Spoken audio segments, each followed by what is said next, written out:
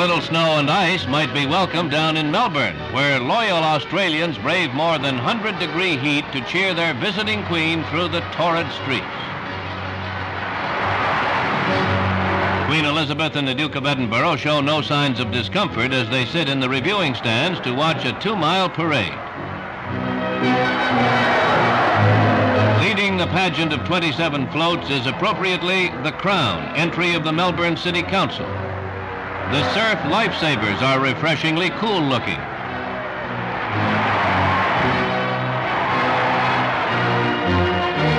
Police serve water to parched little throats. The mammoth merino sheep represents, to no one's great surprise, the Australian Wool Bureau.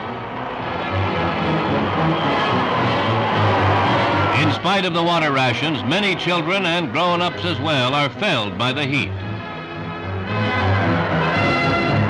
Besides hailing the monarch, the parade also celebrates the Moomba festival. Moomba is an Aboriginal word meaning happy days, and the occasion certainly lives up to the meaning this day.